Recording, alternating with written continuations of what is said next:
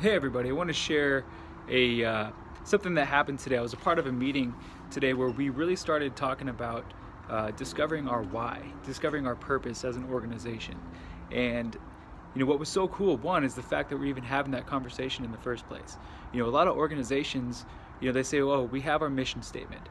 Well, what good is a mission statement if nobody in your organization understands what it is? So today we were talking about why. We were talking about our purpose and what drives us as an organization. Simon Sinek says it best, where he says, people don't buy what you do, they buy why you do it. So in order for us as an organization to push forward and to sell the services that we sell, we really have to understand why it is that we're doing it in the first place.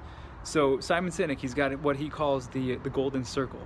And it looks like a target where at the middle of it is simply the word why. You start with why, then you move to how, and then you move to what.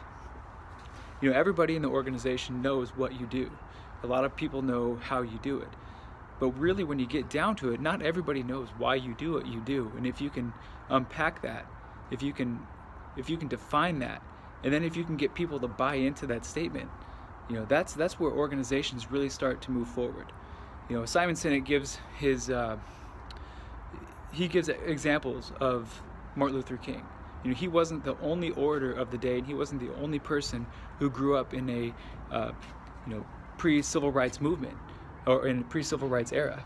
But what he did is he got people to believe in what he believed. And when people believe what you believe, it starts to take on momentum of its own. So he talks about the day that he gave the speech, the I Have a Dream speech. He was sharing what he believed. He wasn't saying I have a plan. He was saying this is what I believe, and people were there. People showed up because they believed what he believed in the first place. So all that to say, when we start with why, when you understand your why and where your organization understands the why, then you're on a great path to great things. So the fact that my organization was even having this conversation in the first place, is truly special. So it's fun to be a part of an organization who's thinking outside of the box and who's looking for ways to be special. So thank you for watching. I hope you tune in again. Thanks.